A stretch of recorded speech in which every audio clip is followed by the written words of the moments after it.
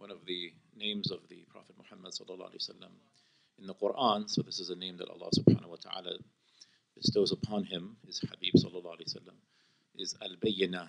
Al-Bayyina means the clear evidence, something that is obvious. And this is amazing. I mean, just the name of the Prophet sallallahu alaihi wasallam.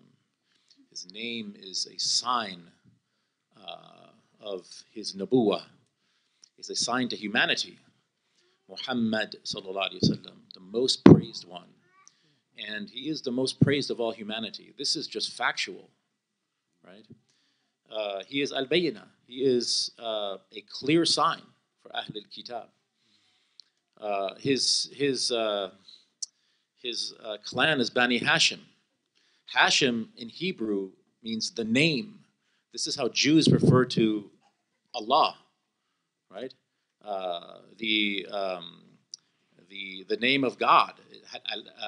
Hashim in Hebrew means the name, literally, right? Because the name of God in Hebrew is 4 letters, so the 2 root letters are a ha and a waw, or hua, right? Imam al-Razi, he says that the Ism al-Azam of Allah subhanahu wa ta'ala is contained in the Ayatul Kursi, wal Hayyul Qayyum, right? And so they say Hashim, so that's the name of his clan. These are indications. The name of his tribe is Quraysh.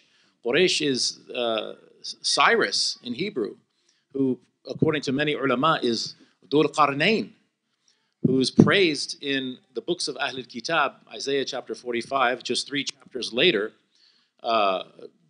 three chapters before that, Isaiah 42, you have a perfect description of the Prophet Muhammad sallallahu alaihi wasallam. All of these are indications.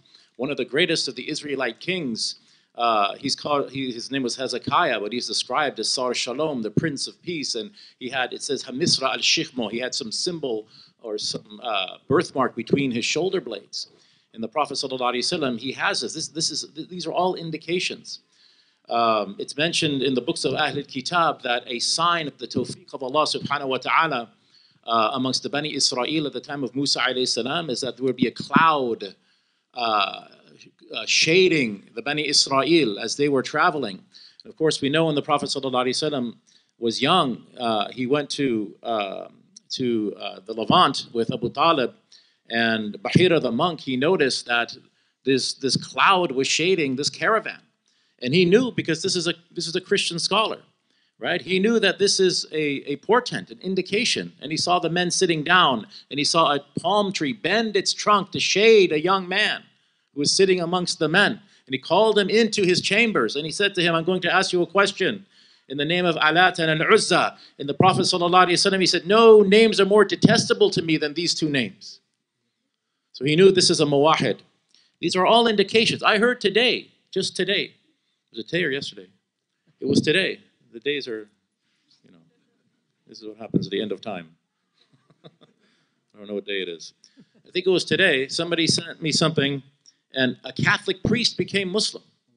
A Catholic priest, right? This is happening, mashallah. It seems like we're getting these shahadas on a regular basis. They're happening all over the world. People are coming to realize that he, sallallahu alaihi wasallam, was who he said he was. And we have believed in him, sallallahu alaihi wasallam. And he is clear evidence. And he is the light, he is Nur. Nur means guidance in the Quran. And he's described as Nur. So may Allah subhanahu wa ta'ala give us, continue to guide us and continue to make us a means of guidance for the people of these lands. And may Allah subhanahu wa ta'ala give us tawfiq and bless us and forgive our children. وصلى الله على سيدنا محمد وعلى آله وصحبه وسلم والحمد لله رب العالمين. السلام عليكم ورحمة الله وبركاته.